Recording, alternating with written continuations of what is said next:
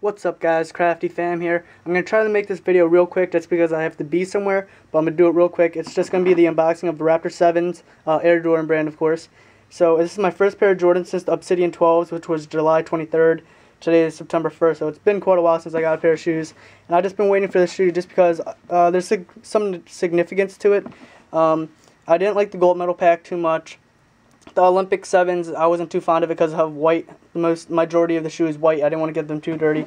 So I was waiting out for a 7 that was going to be majority black. The gold medal pack had too much hype behind it for me. And the colorway was okay, but I wasn't digging it too much. So I went ahead and just waited for the Raptor 7's, which I have today. So here's the box.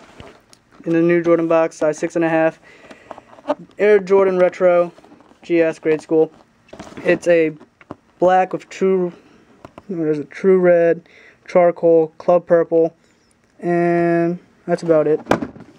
You have the Jumpman right there. Nothing on this side but the thumbprint. Silhouette right there. And then nothing over here except for it says premium crafted performance inspired by the greatest ever. Which is Jordan, in case you didn't know. So let's go ahead and right into the shoe. Pull out both of them for you.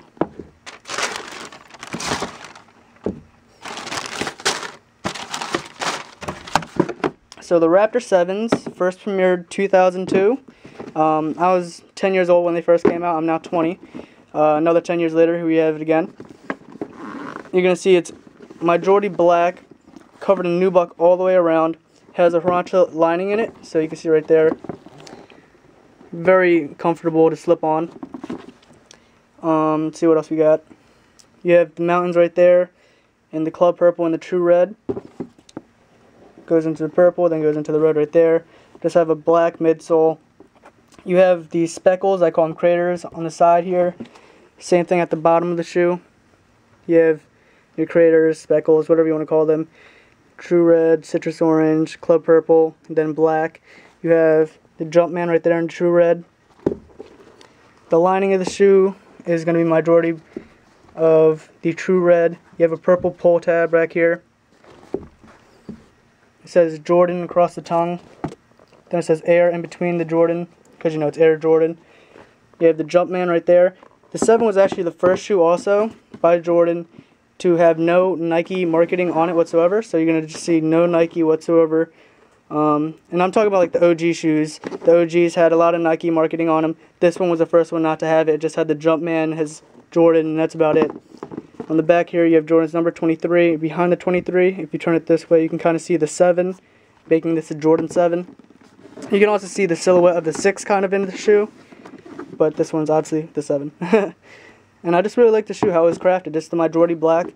I didn't have any hats really in my collection to go with it too well, so I went ahead and got this Giants one. I was originally going to buy a Toronto Raptors hat, but I just didn't feel right wearing a Toronto Raptors hat, especially since I don't watch them. I'm a Knicks guy. Also the Rockets. I like the Rockets when T-Mac was there. So I went ahead and got this Giants one. Goes with the red fairly well. No complaints whatsoever for me. And that's about it, guys. Thank you for watching this video. Definitely subscribe for more videos to come. Check out the videos I have on my channel now. And that's basically it. So I'm Crafty Fam. You stay you. I'll stay me. Let's stay real. Peace.